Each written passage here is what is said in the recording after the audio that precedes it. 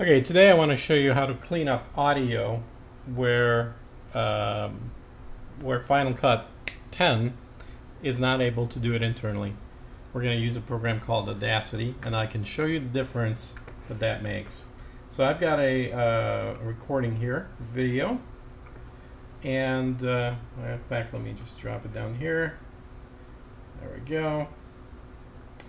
And this video has a fairly quiet soundtrack, and it's actually me being recorded. The problem is I forgot to select which microphone to use, and it used the microphone built into the display.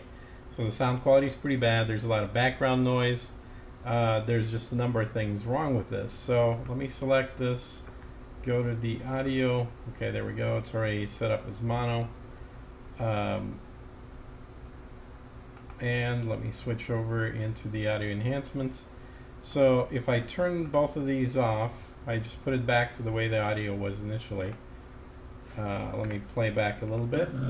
It's also known as a Paleolithic diet, Stone Age diet, or a modified South. Okay, hopefully you can hear all the background noise involved in that. So to try and get rid of it inside Final Cut, we'll go in here, do a hum removal to get rid of the 60 Hertz. Let's listen to that now. So what's a caveman diet? There's still an awful lot of noise. So if we turn on background noise removal, 50% default, let's see what that sounds like. Well, there's no noise, but there's also virtually no sound. It is super, super quiet. So to fix that, try and boost some loudness. Let's listen to what that sounds like. It's also known as a Paleolithic diet. Okay, the noise is back. So really we can play around with background noise removal and loudness to try and get both the right volume and noise removal. It doesn't work. That's the bottom line. For things that have just a slight bit of background noise, it actually works quite well. I found that it gets rid of running water noise actually quite well. But for something like this, which is essentially a poor quality microphone that's picking all kinds of things up, it just is not able to get rid of it. It's also known as a Paleolithic diet, Stone Age diet, or a modified.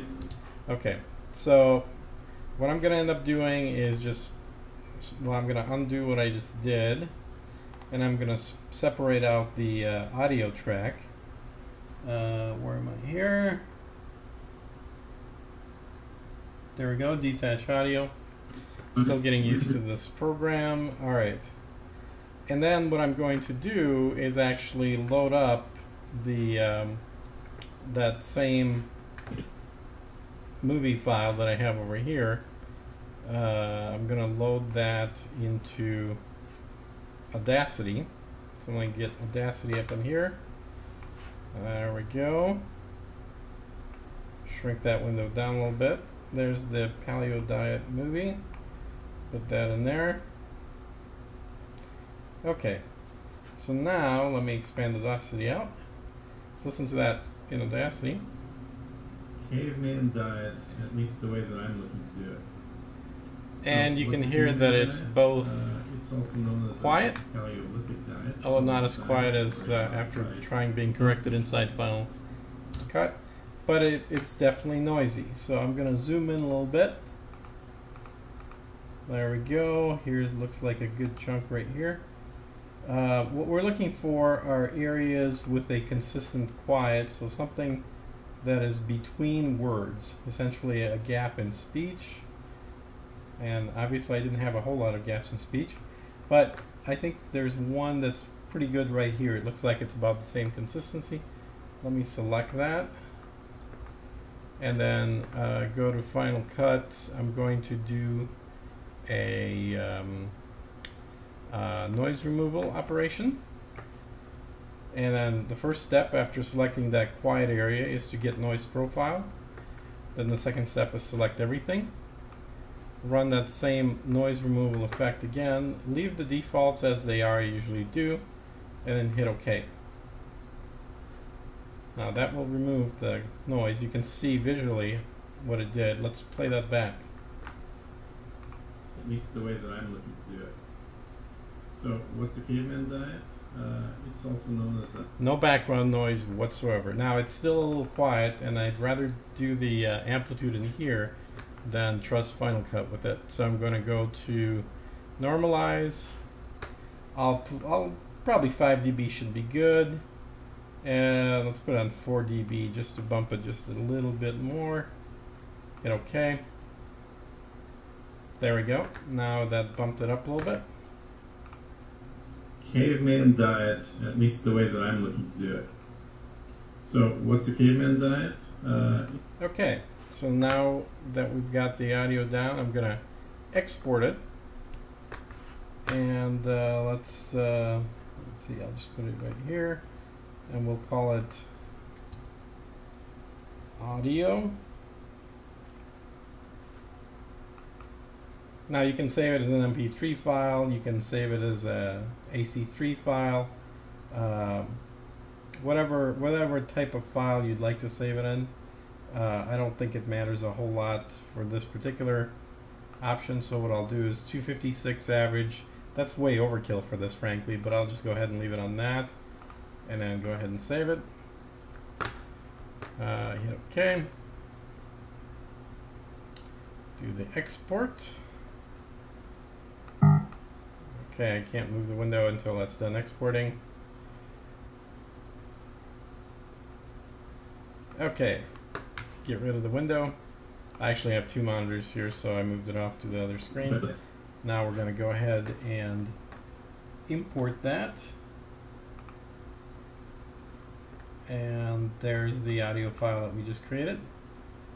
There it is as the audio. So we'll drag that down here. Let me move it up so it's aligned accurately. Actually, you know, there's another way to do this that's better. I'm going to get rid of the video, get rid of the audio, get rid of the other audio, get rid of this, get rid of everything. I'm going to select both of these at the same time. And I'm going to do a synchronized clip. Now there's my synchronized clip, which should contain both of those. Drag it down here. Alright, let's take a look at that clip. There it is. Now for this, I can make sure that the audio is actually off. So we'll just uncheck that. Perfect. And then this audio detected some problems. I wonder what that's all about. Okay, background noise. Well, there shouldn't be any background noise in there. So I want to make sure everything's turned off. So let me start it up here. At least the way that I'm looking to do it.